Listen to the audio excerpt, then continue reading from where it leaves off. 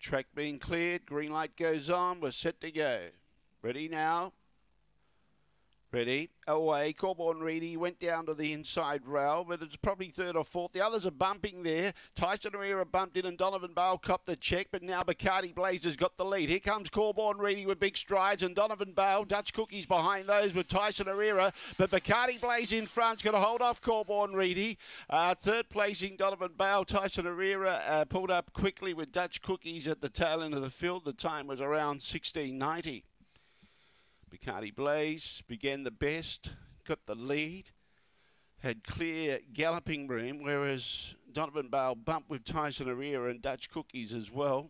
But Bacardi Blaze set up a good lead. Donovan Bale chased out after it, but then Corborn Reedy was the strongest home. And Bacardi Blaze has held them all at bay. 2, 1, 4 and 5. 2, 1, 4, 5, the judges' numbers. 2, 1, 4, 5. A half by 1 1/4, half by 1 1/4 with the margins. 4.53 and 10.73 were the early splits. The run home was strong.